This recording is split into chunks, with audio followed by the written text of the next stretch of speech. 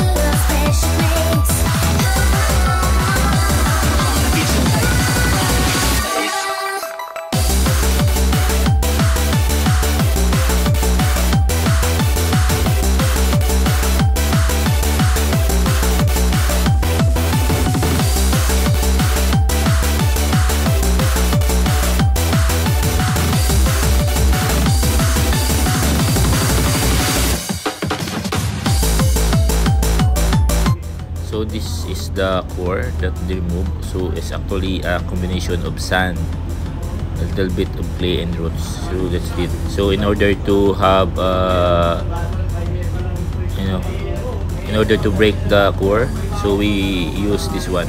So they call the drag mat. So yan the file from the grid. So this, the other one is the grid, and then this is the route, or I mean fairway. So using a drag mat. So this code is a drag mat.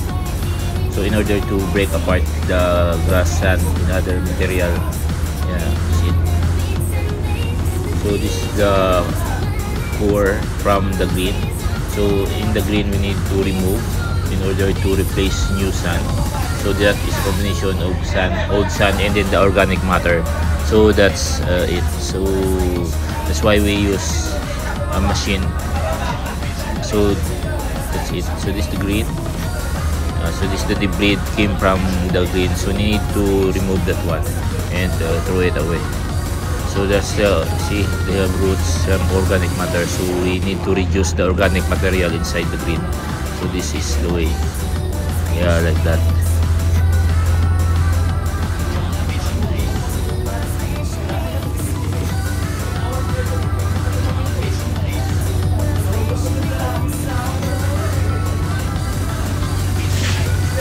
So yan, dyan gagaling yan.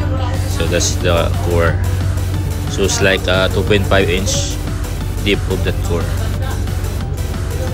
So that's it. So that's grass and the combination of roots and organic matter.